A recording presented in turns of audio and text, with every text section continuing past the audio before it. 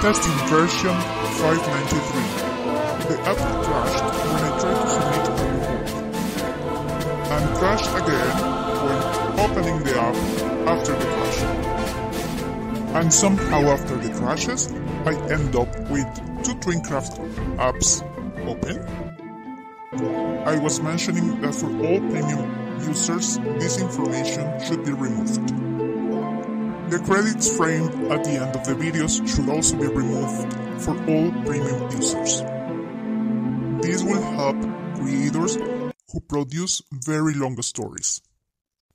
That way, they can split their videos without problems, and they will have to work much less merging all those short videos.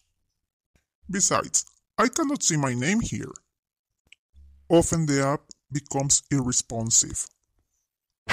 So you have to wait until finally it responds, or you have to kill the app. At least the next button is back. Except for the slow processes, it seems to work well. Did you miss me? Not really. Another crash! When selecting several frames to be played, the app crashes. Had I known about so many crashes, I wouldn't have updated. Well, at least I hope that my subscribers will get the benefit of my experience. And please avoid updating to 593. When trying to export, loading might take a very long time.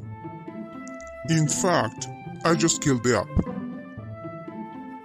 Well, that's it for now. Thanks for watching.